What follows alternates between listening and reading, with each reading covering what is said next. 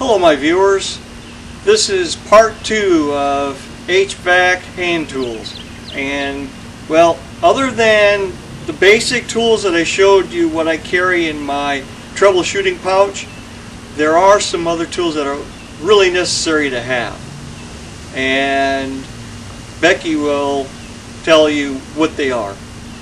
Go ahead, Becky.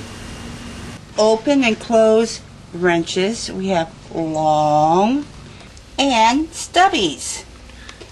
And don't forget the metric sizes also. A good collection of vice grips. Adjustable wrenches of all sizes.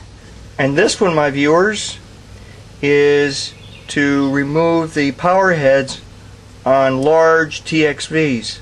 It's necessary to have a narrower than usual wrench for removing power heads on TXVs. A must-have, by the way. Pipe wrenches, lineman's pliers, channel locks, tap and die set, a full set of T-handles, English standard and metric Allen wrenches, large and small service wrenches, solenoid valve service magnet. Can't forget the stubbies.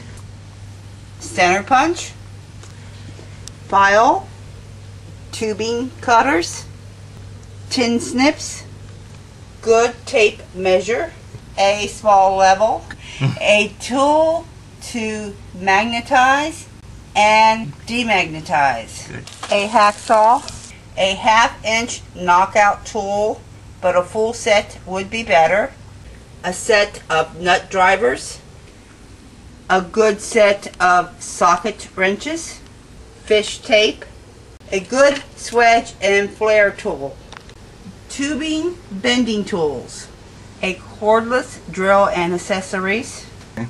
Last off, a trusty old hammer.